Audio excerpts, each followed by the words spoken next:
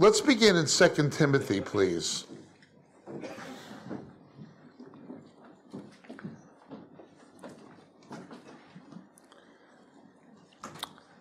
Chapter 1, verse 15. 2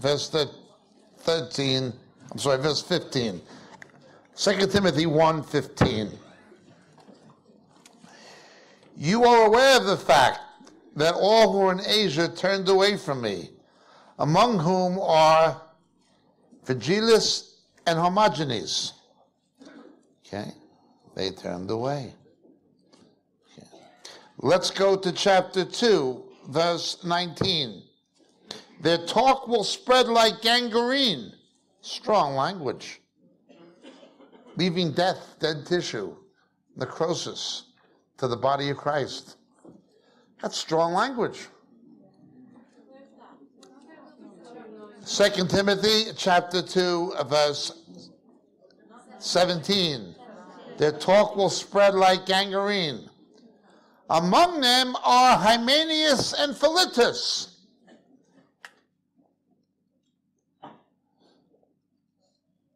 Vigilis, Hermogenes. Now Hymenaeus and Philetus. Chapter 4, verse 9. Make every effort to come to me. Demas, having loved this present world, has deserted me. Demas. Verse 14 of chapter 4. Alexander the coppersmith didn't mean much harm. Oh, Paul, he just slags everybody off.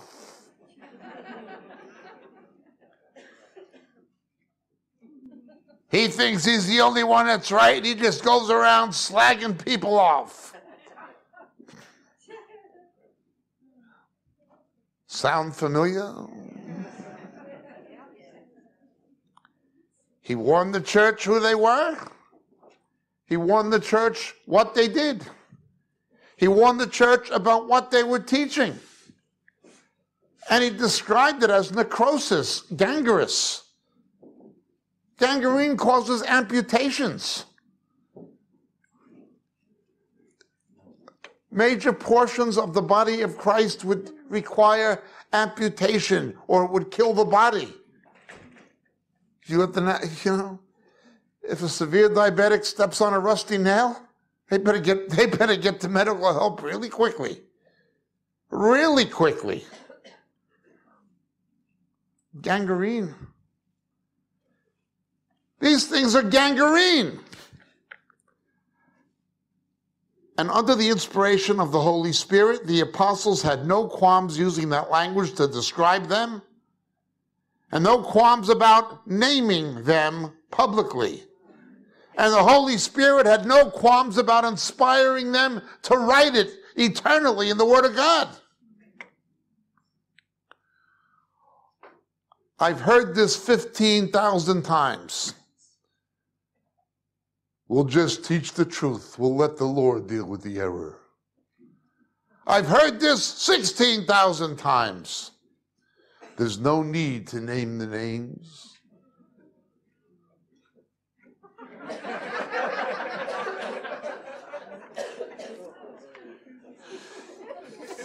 The Holy Spirit made a mistake, or did Paul make a mistake?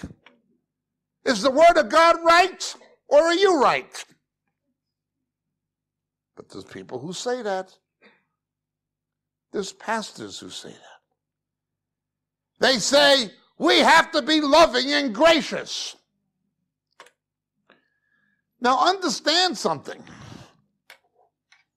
about the people who John was talking about and the kind of situations John Peters made reference to. Look with me, please, to 2 Thessalonians chapter 2.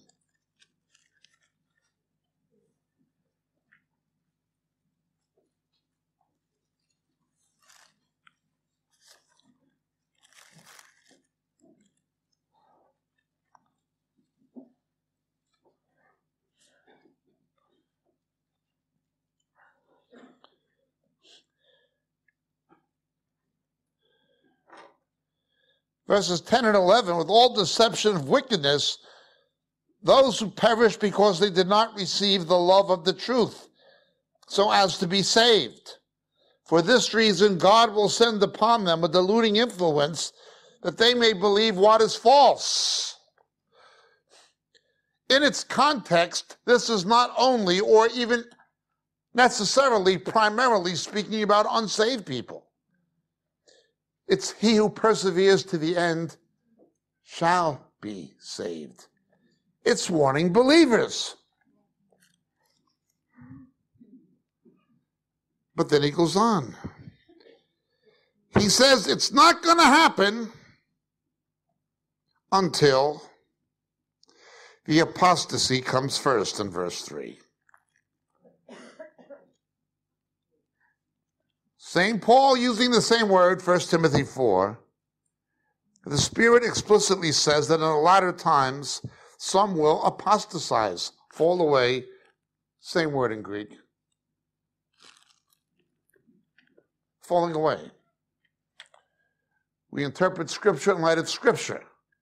In Timothy 4, he's writing about the same thing he's writing about in 2 Thessalonians, using the same word. Text, context, cotext. There would be no reasonable way to conclude anything other than he's talking about people who once professed to believe the truth, abandoning it. Apostatizing. You cannot apostatize from something you never believed. Now, we've warned about this before, and we've explained it. A misuse of the Greek word apostiamai, an underlying term that does not even occur in Scripture, but it is a etymologically root term in the Greek, having the same root as apostatize. Because John Wolford, Dr. John Wolford, president of Dallas Seminary, admitted in his book on the rapture that there is no passage that teaches a pre-trib rapture. And he was pre-trib. Or because John MacArthur said there's no passage or verse that teaches it, he said it's between the lines. Those exact words. They had a problem. Where is it? Oh, it's implied. People can imply anything. Ultra-Calvinists, not the Tulip Calvinists, the John Calvin Calvinists, the original ones, they believe in covenant theology. We think of Calvinism as Beza's tulip from the Remonstrance of Dort. That was not the original Calvinism. That came later. The original Calvinism of John Calvin was covenant theology. God only ever made two covenants, not the old and the new, but one with Adam and one with Abraham. You ask them, where is this?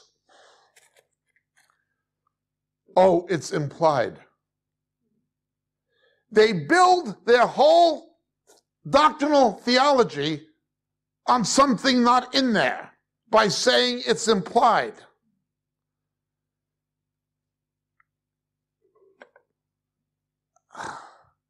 Wait a minute. When God wants to state something dogmatically, he doesn't imply it. He states it straight out. All you're voicing is an opinion. You're making a doctrine out of an opinion. Now, we've explained this before. Well, we have people today, people who I've always liked, some of them. You have Paul Wilkinson in this country, who's done a lot of good things I agree with. He's done good things I've agreed with. And Thomas Ice in the United States, who's done good things I agree with, saying that the apostasy is the rapture, because it means an underlying term, apostiamai, can mean a spatial departure.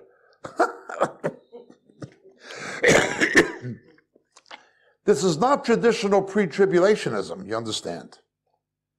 The original pre-trib people didn't believe such things. what they're teaching now, that the rapture is going to herald a great revival.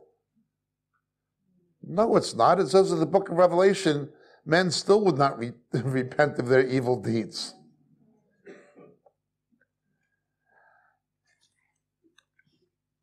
But let's look at the nature of the apostasy. These people teaching these things are people who at one time at least professed to believe the truth. John Haller put emphasis on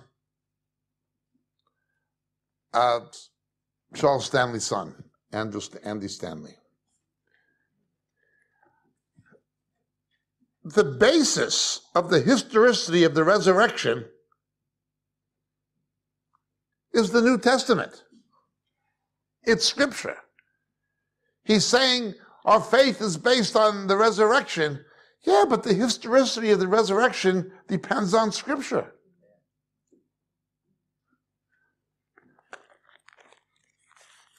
The Ten Commandments. At Acts 15, the apostle said, we don't have to subscribe to the Ten Commandments.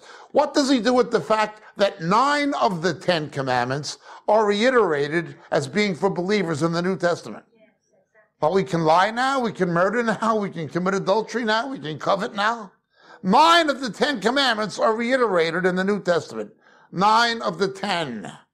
The only one that's not reiterated is the Sabbath, and that's also taught, but it's taught as being fulfilled in a person, not in a day. But all of it are reiterated in the New Testament. He's either an idiot or a liar. You understand? Now, I don't think nobody can be that stupid. You want the bet? Okay. You may have a point. But I'll tell you who is the people who will believe it. Look at 1 Corinthians 10, a verse we've often pointed to.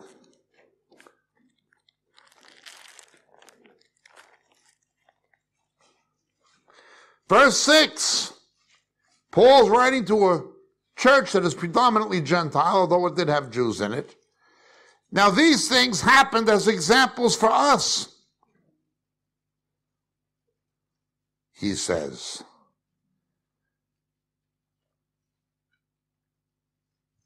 He reiterates this. The Old Testament, these things were put there for our instruction.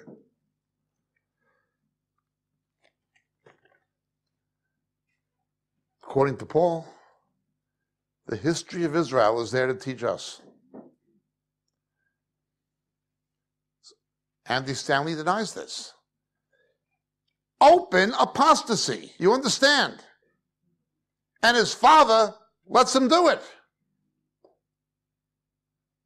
His father was on TBN. There were issues with his father anyway. Marital and otherwise, it became very public. I love Christians who recognize the prophetic purposes of God for Israel and the Jews.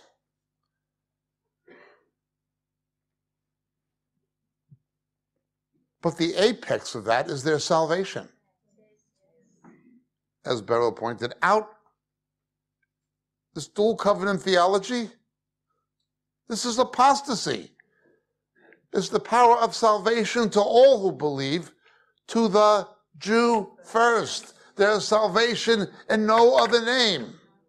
He also is divorced, by the way, and remarried.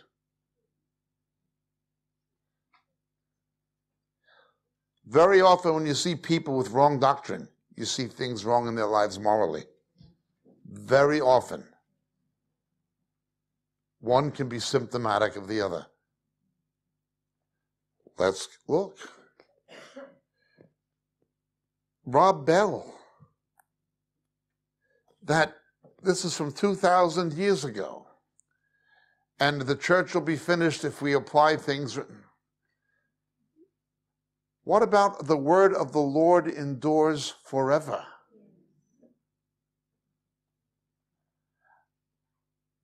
Heaven and earth shall pass away, My word shall never pass away. The man is an out-and-out liar of Satan.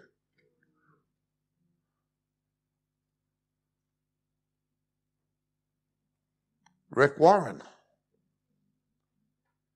Another one. We have to align ourselves with people who worship other gods to bring in worldwide peace. Avoid end-time prophecy. It's a diversion. But Jesus said, be watchful, be alert. No. Forget about Jesus. Listen to me. Forget about the New Testament. Read the purpose-driven lie. There was another book called The God Chasers, in which the epistles were demeaned as dusty old letters to churches 2 millennia ago. That's where God used to be. We have to go to where God is now. Gerald Coates in this country. Remember the insufficiency of Scripture? Most of the restorationists, the people who were caught up in the apostles and prophets and latter-day rain thing in this country, most of them, Gerald Coates, Bryn Jones, Roger Foster, Terry Virgo, they were all from the brethren. It's not like they didn't know the truth. I don't mean the exclusive brethren. They were from the mainstream brethren. They knew the truth. They apostatized. They apostatized. And we're seeing more and more apostasy. At the risk of sounding like a broken record, I have pointed out several times that a generation ago, when Christians used the metaphor or the colloquialism of Babylon, it was understood in popular Christian nomenclature. You were speaking about the Roman Church, the Greek Orthodox Church, the World Council of Churches, or a cult like the Jehovah's Witnesses or something like that, or the Mormons. It was understood. That's Babylon. That's the false church. Now Babylon is Elam.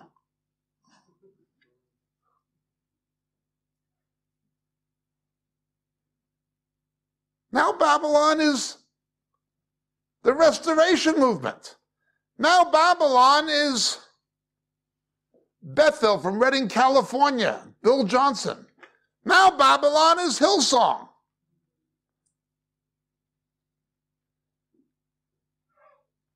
Now Babylon is apostasy among people who at one time professed to believe the gospel and the scriptures. This is apostasy. We have seen the apostasy of entire denominations that have had an evangelical heritage. The Methodists among them. Baptist Union not far in back of them. Church of England goes without saying.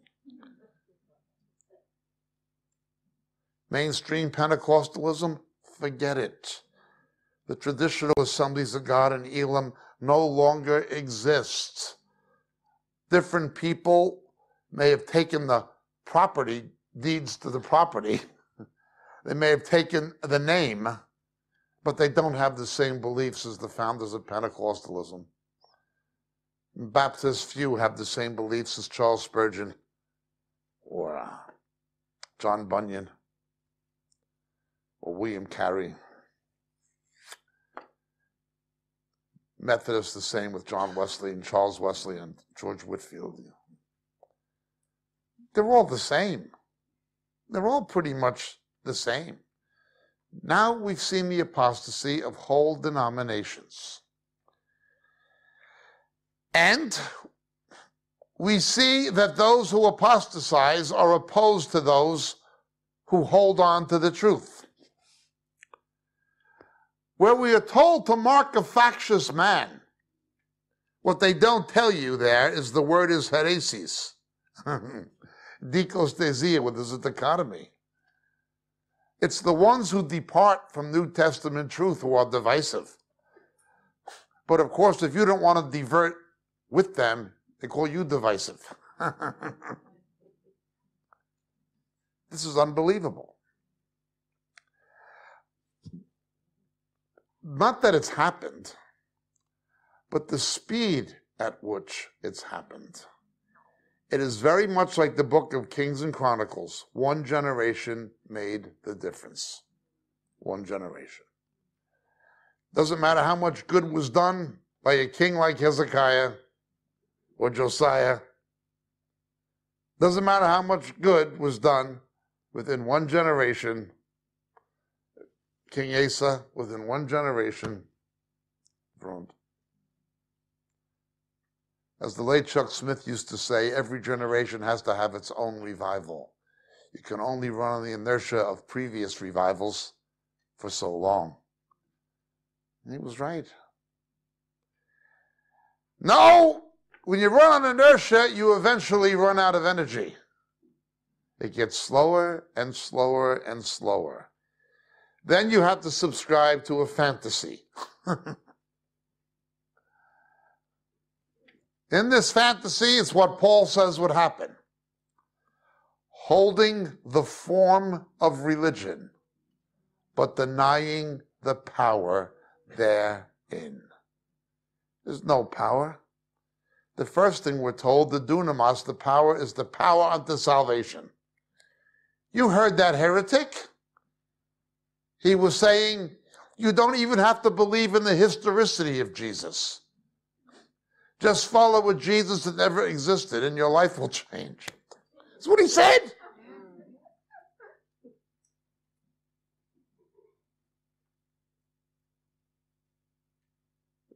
Deny the power of salvation. Holding the form but denying the power therein. That's all it is. Empty shell. Nothing in it. Nothing. So, how do we understand this? Remember, Israel's history was written that we would not repeat the same mistakes. 1 Corinthians 10. Romans 15 tells us we should also learn from the things that Israel did that were right. Whatever was written in former times in Romans 15 was written for our instruction. Now that verse alone is categorically rejected by Andy Stanley. Whatever was written in the Old Testament was written for, he just rejects that. We had this guy, he got by Bill Randalls, he got by Dave Royal, then he got by me up to a point from South Africa. He would teach crazy things and then say, you don't understand it because you're a Gentile. The people in churches. We made a response showing that he was contradicting Louis Goldberg, Alfred Edomsheim, Arnold Fruchtenbaum, David Barron. We showed all of the Jewish scholars, historians, and theologians who he was contradicting. He's an apostate. Well, imagine saying, God the Father is not the creator. God the Father never created anything. And he cites 4 verses in the New Testament that he says proves it was created by Jesus, independent of the Father.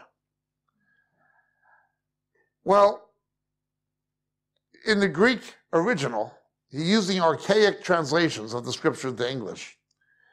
3 of those verses use the preposition. They were created through Jesus, not by him. And 1, he created in him. In him. The scripture doesn't say what he says it says. He's unable to respond to this.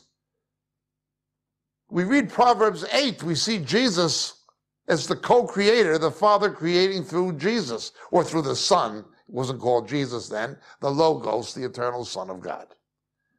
The Father made the world through the Son. In Genesis, in the creation, we see all 3 persons of the Godhead involved, don't we?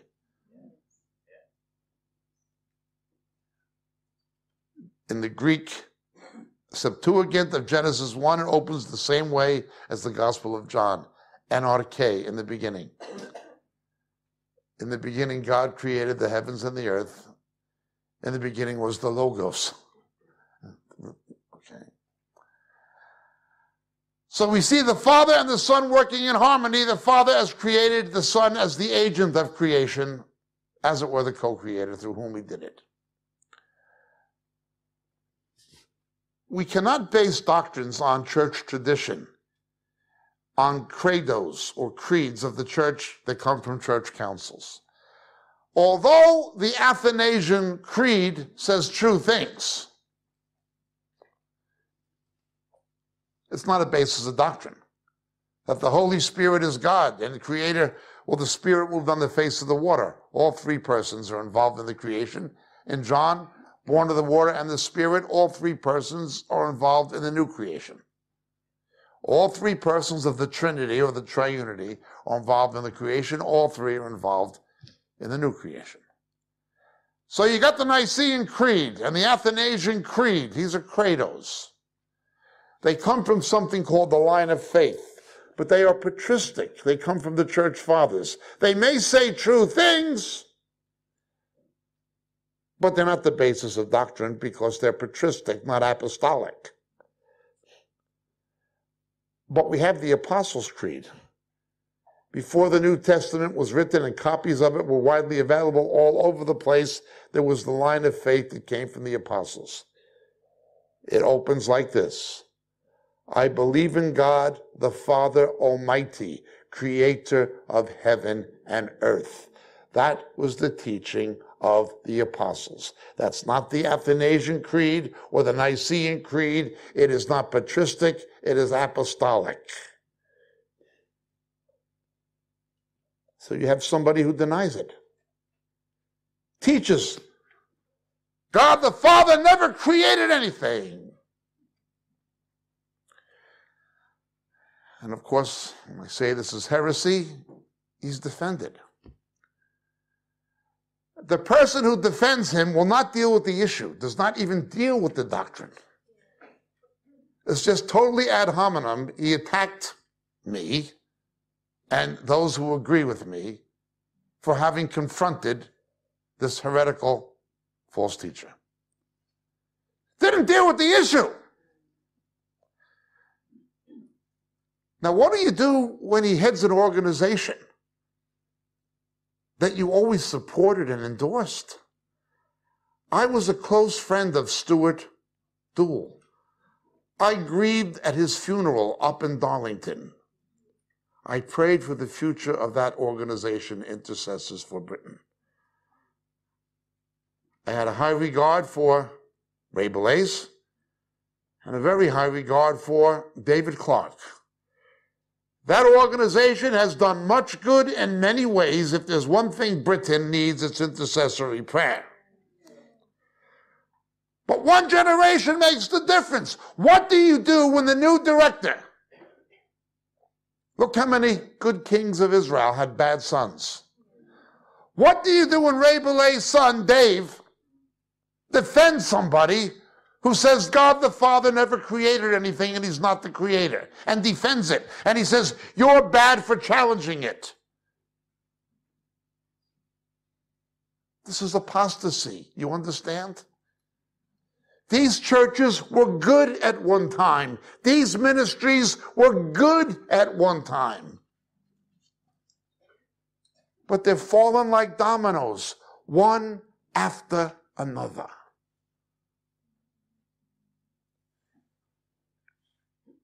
And it's not getting better.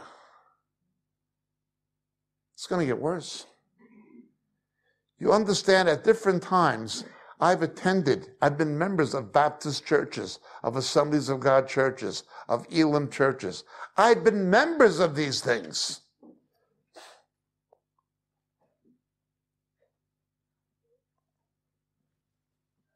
I can't think of any ministry that I sanctioned more than Intercessors for Britain.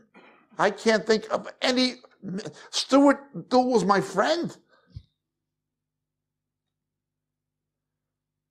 He used to come to hear me speak. Still remember sitting at his funeral.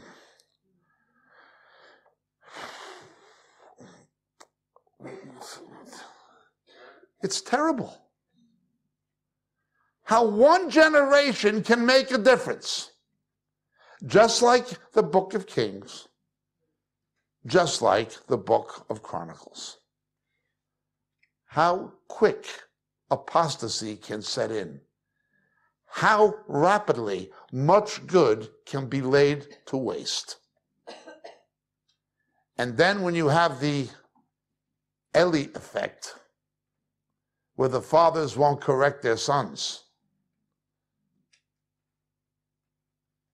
that catalyzes it. That catalyzes it. So how are we to understand this? Israel, prophecy, and you. These things were written for our instruction. Whether Andy Stanley likes it or not, no matter how much his father Charles, who at one time had been a good preacher. I once, as a young Christian, watched the 16mm films, before videos even, of his father speaking at a prayer conference in Texas.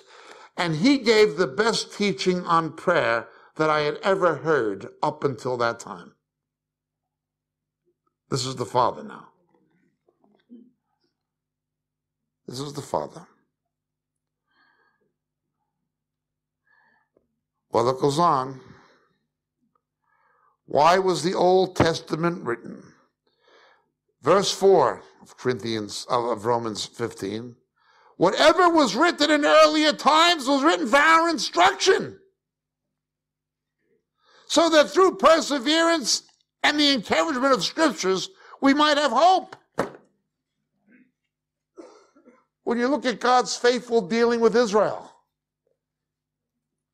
that is the source of our hope. It was written for us, not just for Israel.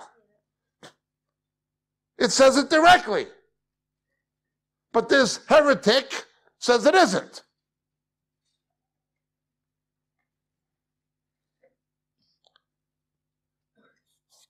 Well, let's see what was written for our instruction. And let's see if it gives us any hope. Turn with me, please, to Yirmiyahu Hanavi, the book of Jeremiah, the 8th chapter.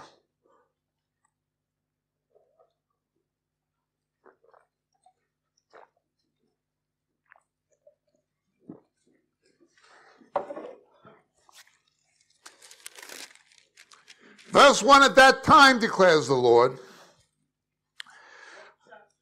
8, Jeremiah 8.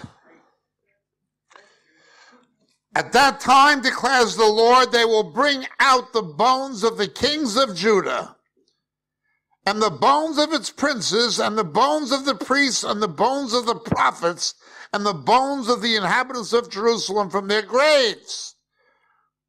They'll spread them out to the sun and moon, and to all the host of heaven, which they've loved, and which they've served, and which they have gone after, and which they have sought, and which they have worshipped. Necromancy and astrology.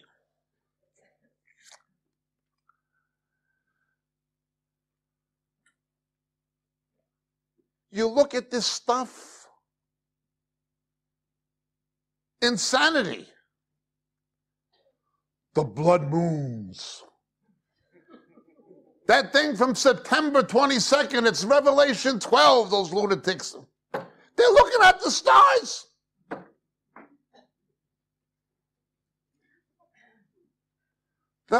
For prophetic revelation.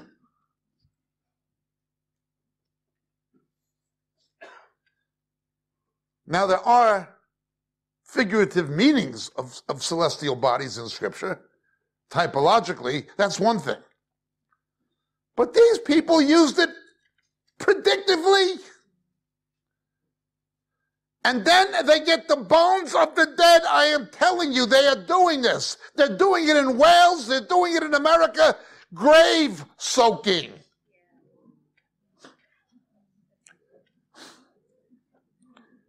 It began with Benny Hinn saying the ghost of Catherine Coleman was appearing to him, and Amy McPherson.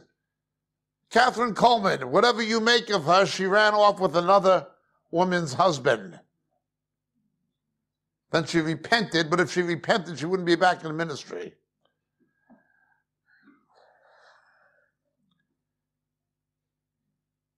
Then there was Earl Park, who's now dead, who said there are Christian seances for him to talk to his deceased sister. But then they get into grave soaking. They're literally going to cemeteries, laying down on the... And they take one verse out of all context from the Old Testament that had nothing to do with grave soaking, and they're doing it.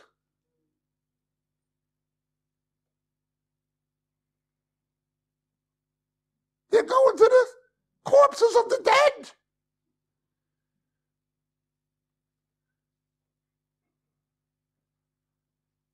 I've seen a lot of dead bodies. I've seen dissected corpses.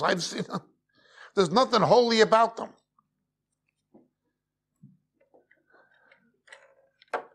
Talk to somebody in the medical profession or the funeral industry. There's nothing holy or anointed or powerful about the stiff. The only thing is you can trust them. You can turn your back on them. You can tell them anything and they keep their mouth shut.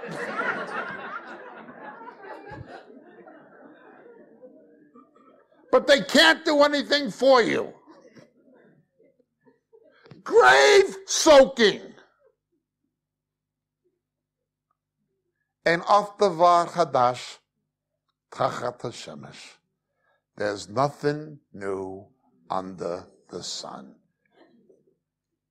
These ignorant people think it's new.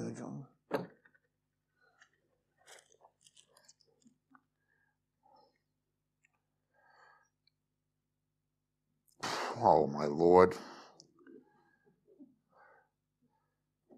They will not be gathered or buried. They will be as dung on the face of the ground. Death will be chosen rather than life by all the remnant that remains of this evil family that remains in all the places I have driven them, declares the Lord of hosts. The Lord said, you want to go to the dead, you're going to be dead. Now, don't get me wrong, I do believe in a literal resurrection. I do believe that the corpses of faithful Christians are going to be reconstituted. They will biologically come back to life. But in the meantime, they're dead. You are dust, and to dust you shall return. Can the Lord put the atoms together, put the molecules together? Yes. And he will. But in the meantime, it's a car with no engine in it. You can hop in, put the key in the ignition, but you aren't going anyplace.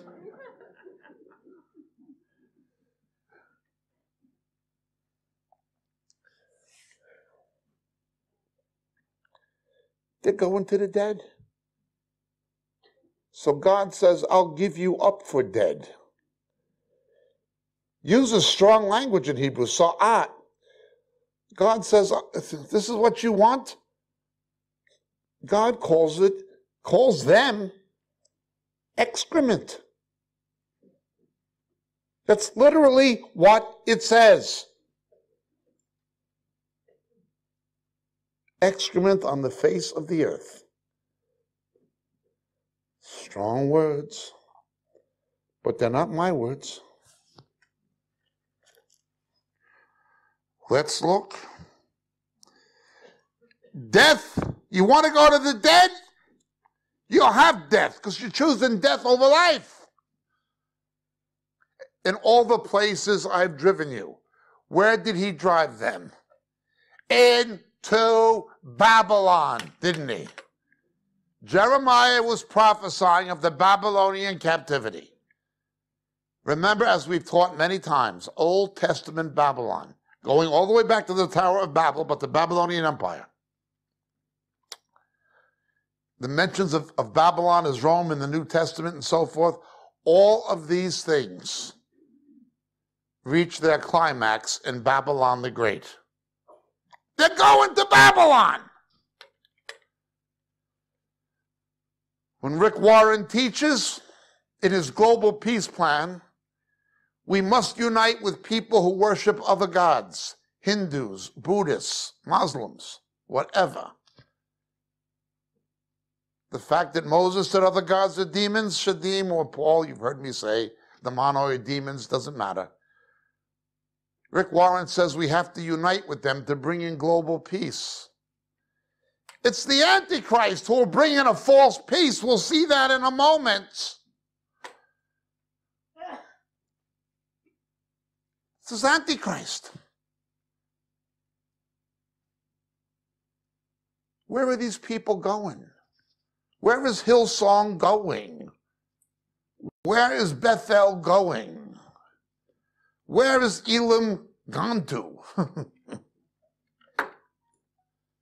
Babylon the Great. These things are written for our instruction. What does it say in Romans 11? He didn't spare the natural branches. The Jews went to Babylon. His own people went to Babylon because of what you're doing. If he didn't spare the natural branches, you know he's not going to spare you.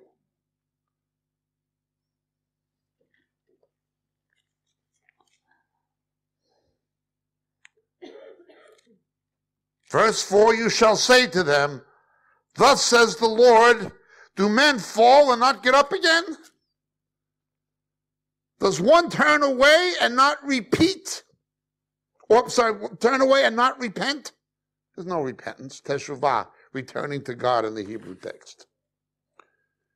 Why then has this people, Jerusalem, turned away in continual apostasy? What does Paul say in Timothy? Apostasy. What does Paul say in 2 Thessalonians? Apostasy. The apostate church will wind up in Babylon.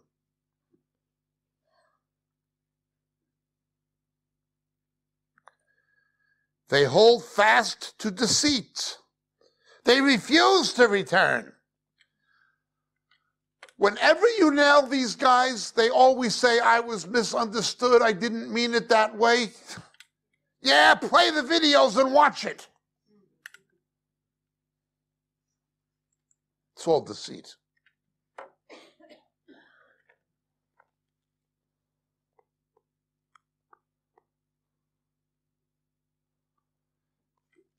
Sometimes the deception is unbelievable.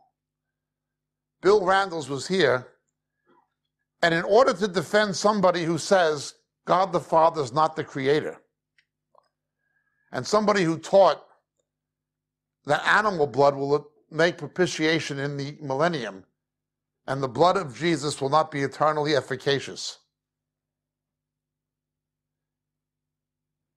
they showed a question and answer time from Bill Randall's church that was edited. And when you look at the unedited version, I tried to speak at a challenge, but the pastor appropriately did it instead of me. It was his church. Bill Randall spoke out.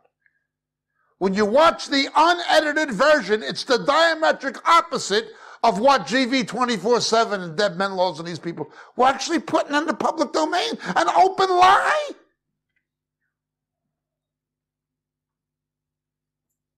To deceive Christians.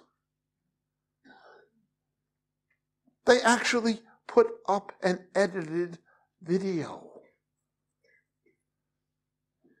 Bill Randall's nearly hit the roof. That's not what happened. You can pray the power of God into fabric, the anointing. That's what Paul did. No, it doesn't. It's accusative case. Paul did nothing. God did it. It would have been nominative case if Paul did it. But Paul did it so we can do it. First of all, Paul didn't do it. That you can pray the power of God into a jacket or into a cloth and knock people down, you know, the Benny Hinn stuff. Then he says, oh, I didn't mean that. That was from 2009. I don't believe it anymore. Well, 2009 is 15 years after you supposedly left the word faith. So you still believed it 15 years later if you were telling the truth. But you're not telling the truth. The internet shows you posted it in June of this year, 2018. Why did you lie? Why did GV 24/7? It's all deceit. They've got no problem deceiving Christians. No problem.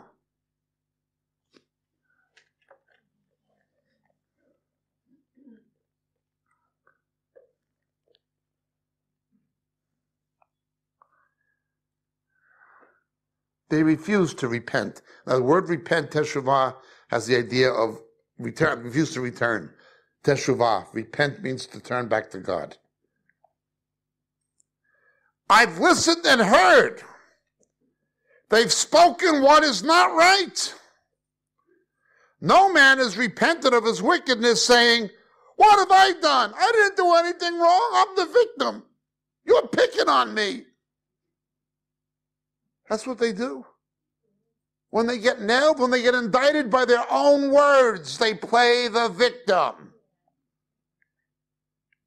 They emotionally play on people's sympathies. This is particularly true of what Paul called, and I don't mean this in a sexist way, silly women.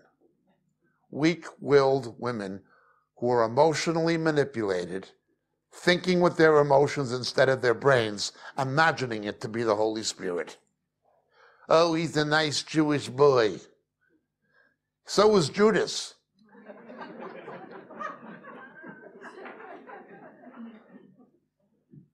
The serpent beguiles the woman. Of course, it's not only women who get deceived by it. It's men who wear girls' knickers under their trousers.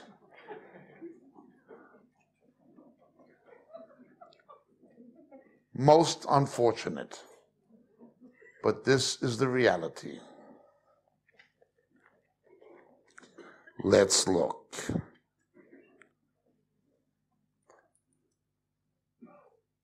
Everyone turned to his course like a horse charging into the battle. Even the stork in the sky knows her seasons, and the turtle dove and the swift and the thrush observe the time of their migration. But my people do not know the ordinance of the Lord. You shall not bear false witness. Televising or webcasting edited videos to mislead people to the detriment of somebody telling the truth. But I don't care about that. I'm used to it.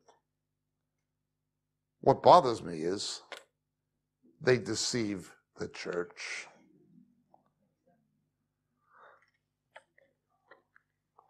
Hey, you want to throw a rock at me? Welcome to the club. They don't know the ordinance of the Lord. This is unbelievable. The ordinance of the Lord. They're saying an animal has more sense. An animal has more sense. When you've got a guy like Steve Chalk demanding the church perform same-sex marriages among evangelicals.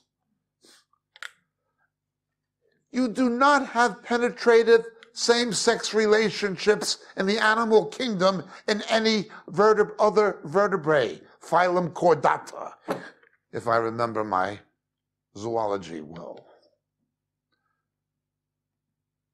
You don't, an animal has more sense.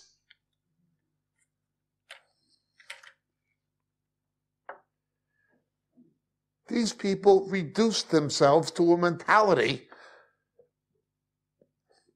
that is not only subhuman, it's sub-animalistic.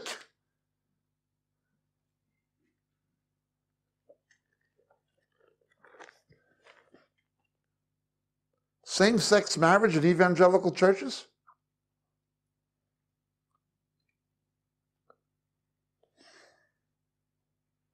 Cliff Richards is called for that too. I wonder why.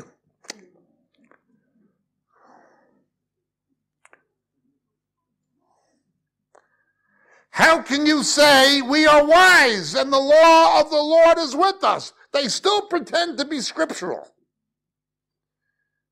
We still have a belief in the Torah. Yeah. But behold, the lying pen of the scribes has made it into a lie. The lying pen of the scribes. The purpose-driven lie. Love wins. The God chasers. Eugene Peterson's The Message. Jesus Calling. The Shack. The lying pen of the scribes. They pretend to be scriptural, but their books are the lying pen of the scribes. This stuff is not new.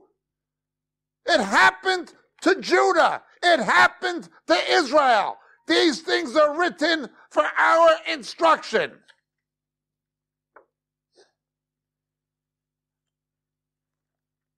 Well, look what happened to them as a result. Look what happened to them as a consequence of such actions and false beliefs and following such corrupt leaders. That is what will happen to the church. If he didn't spare the natural branches, he won't spare you either. September, the thing with Revelation 12 with the stars, is how Jeremiah begins. Trying to get the anointing off the corpses of the dead. Now they got the grave soaking. Jeremiah's, they're doing it now. The lying pen of the scribes. That's what it is. It's the lying pen of the scribes. But let's continue.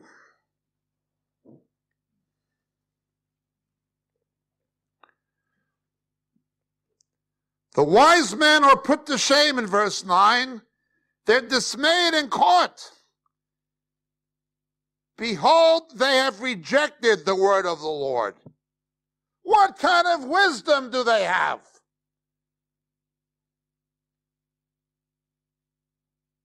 That the blood of animals can atone for sin or to make propitiation?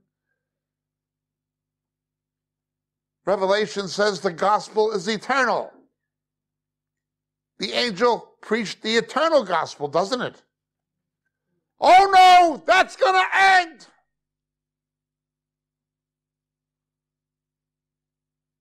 The blood of Jesus won't cleanse from sin anymore. Yeah, but it says it's eternal. Oh no. I believe in God the Father Almighty, creator of heaven and oh no, he never created anything.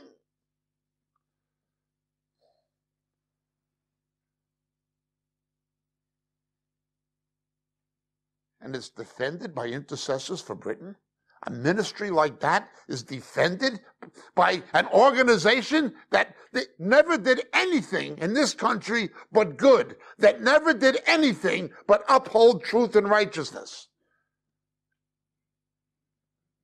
This is called apostasy.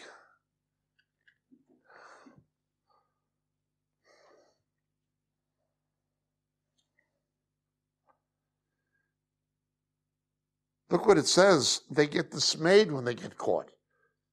When somebody calls them out and they get nailed, what's the problem? What did I say? Oh, you misunderstood. No, I didn't. It's what you said. It's what you wrote.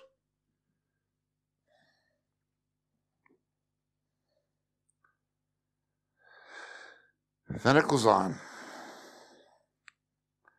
Therefore, I will give their wives to others, their fields to new owners, because from the least even to the greatest. Everyone is greedy for gain. God will take away what they have, their marriages, their possessions, their mission field. He will take it away. Why? Let no one deceive you. Where you see false prophets, Prophets.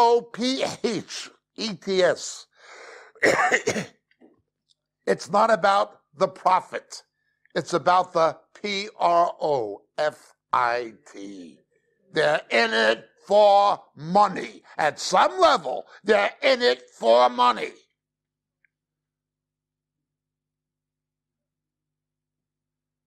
Imagine making an evangelistic film and saying, doing this for the Lord to reach souls. I said, yeah, that's a great idea. Let's do this. The unsaved actors are paid, or talent to pay. The believers know that you got to do it for the Lord. Okay. But then it gets sold to the world.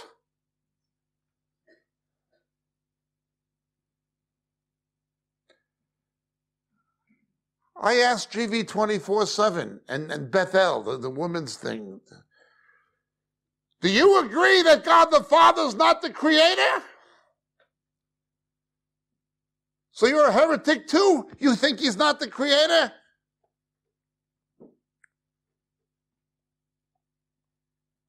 Well, then why are you promoting the ministry of somebody who does and charging people 30 pounds to come hear him? It's about money. Because I spoke out at this stuff, I was denounced. I was called every kind of villain you can imagine. Okay. Intercessors for Britain attacked me, studios, okay.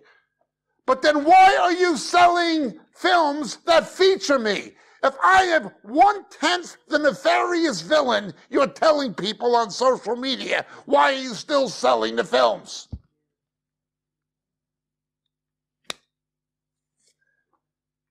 It makes no logical sense. It makes no theological sense. It only makes if it sells. When you see false doctrine and when you see false prophecy, somewhere there is a financial motive. It's financially motivated. It's inevitable. The real God shows his head. His name is Mammon. They'll deny it. Oh, we don't do it for money. Then why are you selling it? I wouldn't sell Kenneth Copeland videos or Benny Hinn videos or Joyce Meyer video. I wouldn't sell films of those people. How could I be denouncing somebody and sell films featuring them?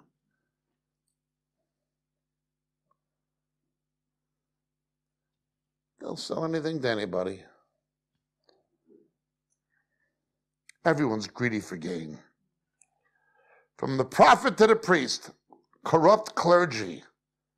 Everyone practices deceit. This is what happened before the Babylonian captivity. It's what happened in the days of Jeremiah, and it's what's happening today. Let's continue.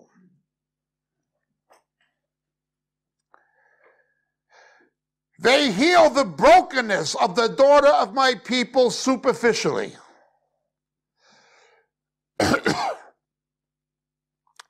Saying, peace, peace. But there is no peace. What does the New Testament say about this? Speaking of the second coming of Jesus in 1 Thessalonians 5, look with me please to 1 Thessalonians 5 and see how Paul cites and interprets this verse for believers, for the church. 1 Thessalonians chapter 5, verse 1. Now as to the times and epochs, brethren, you have no need of anything to be written to you. For you yourselves know full well that the day of the Lord will come just like a thief in the night. While they are saying peace and safety, then destruction will come upon them.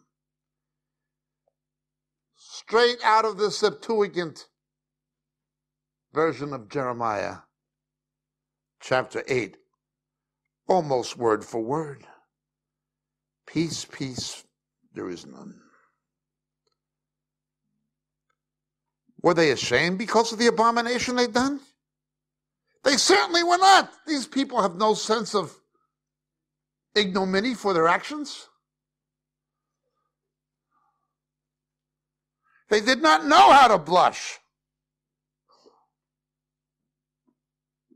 If it sells, it sells. Therefore they shall be among those who fall. At the time of their punishment they shall be brought down, says the Lord. Not says Jacob, not says John Holler, not says John Peters, not says anybody, saith the Lord. It goes on and on and on. Verse 15, we waited for peace, but no good came. For a time of healing, but behold, terror.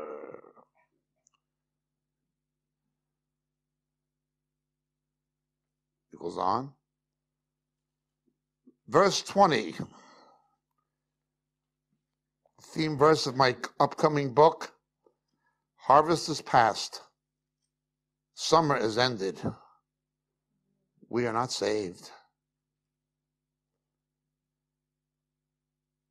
For the brokenness of the daughter of my people, I'm broken. I mourn, I dismay. Dismay has taken hold of me.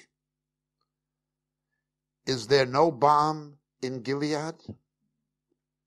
Is there no physician there? Why then has the health of the daughter of my people not been restored? No, there is no balm in Gilead. And those who go this route will be like the foolish virgins of Matthew 25. The Lord will have come and gone. They'll be like the sleeping bride in the Song of Solomon, chapter 5. When she knocks in desperation, it's because when he knocked, she didn't want to open the door. He came and he went.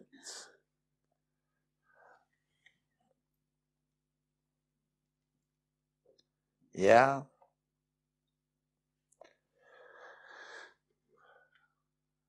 That's what happened to Israel. That's what happened to Judah. And that's what's going to happen to the apostate church.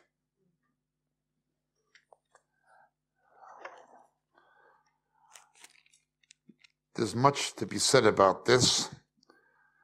My upcoming book will deal with this subject and how God's purposes for Israel will then come into play again once the church is removed. As you continue reading, there was plots against Jeremiah. Plots. Those who uphold the truth, there will be plots against them. I don't mean by the world. I mean by the apostate church. You see him? Methodist preacher, they plotted against him. You see John Haller? He grew up in Grace Brethren. They plotted against him. They always do that. They always have. They always will. Well, let them soak on their graves and look at the stars. Let them lie. Let them adhere to the lying pen of the scribes. We know the outcome. We know what's going to happen to them. But by the grace of Jesus, if we remain faithful to him on the basis of his word, I guarantee you, no matter what transpires in this temporal world, what happens to them will not happen to us. God bless.